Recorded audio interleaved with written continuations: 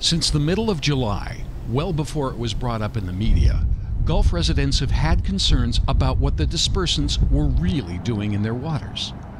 On Thursday, August 5th, the STEPS Coalition, as part of their regular quarterly meeting, invited representatives of the U.S. Environmental Protection Agency to address their gathering and to answer questions about the aftermath of the BP oil spill. While there were many comments made and questions asked and answered over the nearly 2-hour meeting, the one that generated the most debate surrounded the use of dispersants. The following video is that portion of the meeting. It is unedited except for the elimination of dead time between comments like when the public address microphone was moved around the room. What is the long-term effect on these fishermen working out there, breathing the environment that they're breathing that was sprayed with Corexit? What do we know about the dispersant? Okay, at CDC and the Agency for Toxic Substance Disease Registry, they looked at all the constituents, what makes up the dispersant. And for those of you who are just curious, what a dispersant is soap. Okay, so if on our website at cdc.gov, they have a fact sheet for workers dealing with dispersants. And it basically says, if you take with the raw product and you get it on your skin, it could cause skin irritation. If you get it into your eyes, it can cause burning. If you breathe it in, again, this is direct product, it can cause irritation. Well, most of the constituents in the dispersant are food additives. That is why the Food and Drug Administration was not worried about them bioaccumulating inside the fish, because they don't bioaccumulate. Second thing about it is, it has a half-life of 17 days, which means that once they spray it on the water or they released it underwater, 17 days after that, half the product is gone and starts decomposing after that. Now, I had a gentleman ask me, well, if this stuff is so non-toxic or so toxic, what's going to happen if we spray it with the oil? The EPA, under Secretary Jackson's request, went back and tested toxicity of the dispersant and oil to see if it increases the toxicity of the product. And their study came out and basically says it is no more toxic whether it has dispersant in it or it doesn't. And again, the dispersant's breaking up, it's soap. If you were to get it in your eye, like Irish Springs, it would burn. Okay? People who were most at risk of being exposed to dispersants were those people handling it, pumping it into the well, or those spraying it on the vessels. Okay? Your vessel's opportunity, if they were doing the actual spraying, they may have come in contact with it. The National Occupational Institution, or NIOSH, the National Institute for Occupational Health and Safety, was requested by EPA or by BP to go out and do what's called a health risk assessment. And they were out there looking at spraying dispersants, people doing operations on boats, doing the deconning of vessels, and basically looking at what the risks were and how people were being exposed. And if there is a job that's going to expose you to these chemicals at an unhealthy risk, they were basically requiring them to be put into respirators or suits. No one was asked to be put into those because it wasn't at those levels of toxicity. Now, what is EPA doing to check up on these dispersants to make sure how they're working in the environment? Well, since they were using that, they've been checking the air and the water, trying to find the constituents for the dispersants. And looking at the samples, they have not been able to find them. Why? Because they're breaking up quickly in the environment. That is not an accurate statement in any shape or form. The Mobile Press Register has found dispersants in the water. The Gulf Coast Research Lab has found the signature for Corexit in larvae for crabs. So, you know, those kind of statements discredit you when you make those comments, that it's nothing more. We're talking very toxic substances that are in the dispersants. It's not soap. And those kind of comments insult the intelligence of people who have already looked at this and the breakdown of the chemicals that are in there. I don't appreciate that at all. You know, do we want to go into the details of what is in these dispersants? I mean, Two-butyethanol is on the sheet for Corexit. And I don't know if you're misinformed, but we got you on tape. And you need to tell these people the truth. I'm telling you You need to tell basically them the truth. I'm What's telling in, you what's what in Corexit? Tell them right now what's in Corexit.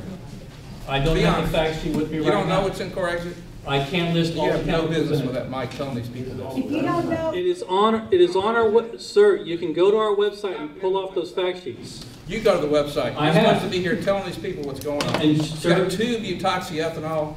excuse me, I'll calm down. The guys putting the Corexit in the airplanes are wearing respirators and they're wearing hazmat suits. If you get 2-butoxy, if you get Corexit on you, you are dead. If you touch it on your skin, you will die. It affects your central nervous system. The average age of a worker, I'm sorry, I'm upset. The average age of a worker at Exxon Valdez is 50 years old. 50% of them are dead. You're asking about your fishermen? They're all going to be dead at 50 years old. They're breathing that stuff. It is not out of the environment. I'm sorry, I'm upset. I know a lot about this. And you're not telling the truth. You're here as an expert. You shouldn't have that. If you don't know what's in Corexit, you're telling these people it's soap. That stuff will kill you if you breathe it. I'd like to let him finish. Sir, I'm sorry you disagree with my opinion, but basically I am quoting what our toxicologists have basically come up with when they looked at the constituents, and basically they were looking at each one of them individually. You're not accurate. I'm sorry, but you're not right. And he's right. I'm not telling you. Anybody else know about Corexit in here? We all know. No, We've all but this been to gentleman the is coming, we want to, we do. The real website. And we all know what. And which ma'am, the only website that I can quote is the one that's with cdc.gov, and they have it under they have it at, and it's linked from the EPA's website does link to ours. And are the toxicity tests done on shrimp and whatever the other little creature is, and if 50% of them die within a certain amount of time, then it's toxic? If they don't die all of a sudden, then it's not toxic. Is that true? Even when these products are considered for application, they have to undergo a series of toxicity tests. And the toxicity tests are designed to use sensitive species and expose them to certain ranges of concentrations to something like a dispersant, in this case the Corexit compound, and then to evaluate the impact or degree of toxicity to the species over 96 hours is one time frame that they use. So did that? So if we're looking, that's only 96 hours, whatever days that is. We have been dealing with this for 3 months now. There are fishermen that are sick. The people on the coast here that have smelled this stuff have gotten ill or have headaches or have respiratory problems.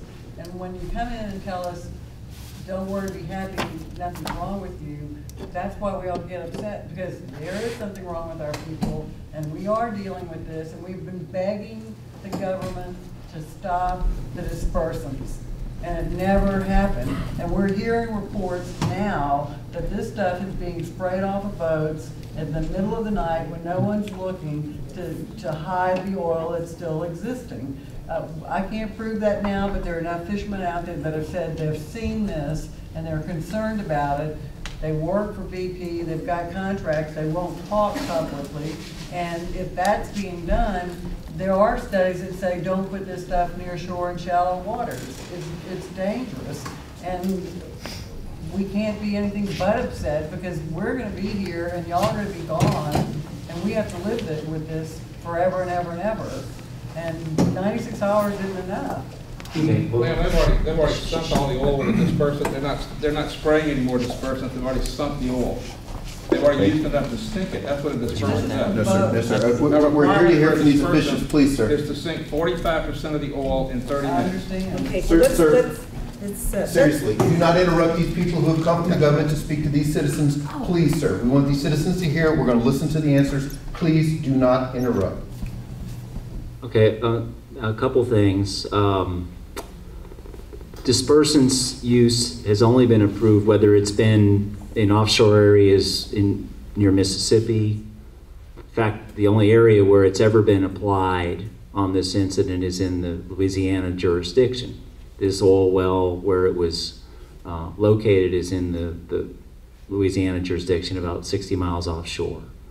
It's never been approved for use in this region, and to my knowledge, in this region, off the coast of Mississippi, it has not been approved for use on this incident. And there's been no information to suggest that it's been approved by the BP, Coast Guard, and or EPA for application in this area. So that's one thing. Second thing, as far as the information that I have available to me working in incident command, there's been no dispersant applied after 2 days after the well was capped. There was a couple hundred gallons applied to a fresh oil that was dispersible, and a lot of oil, anything beyond being fresh and weathered is not dispersible, is not approved for use under those conditions.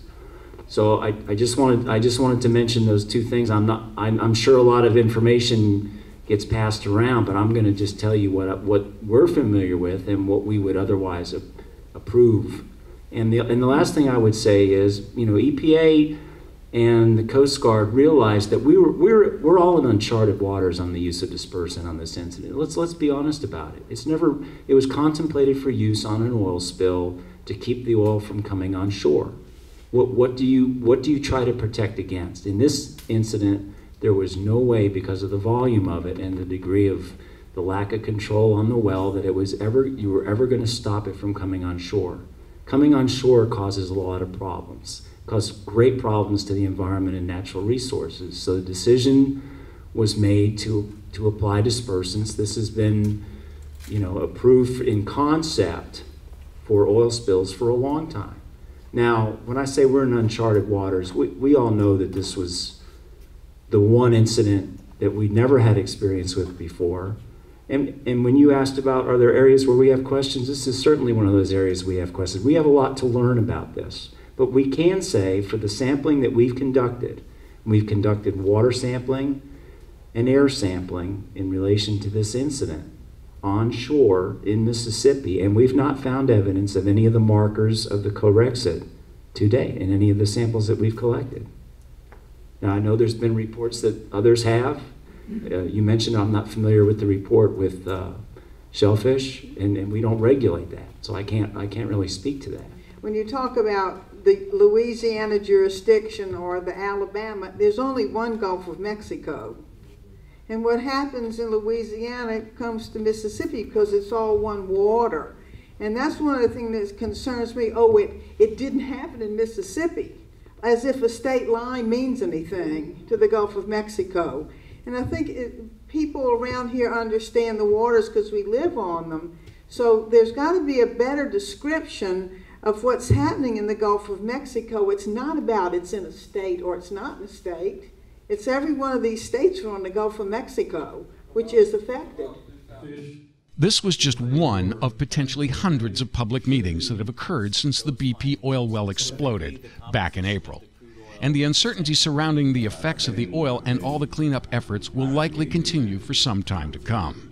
From the fishermen like Kenny De Niro to the scientists like the Audubon Society's Mark LaSalle, there still appear to be more questions than answers. The answers, as they are discovered, will shape the future of the Gulf Coast, its wildlife, its inhabitants, and the humans who live and work here.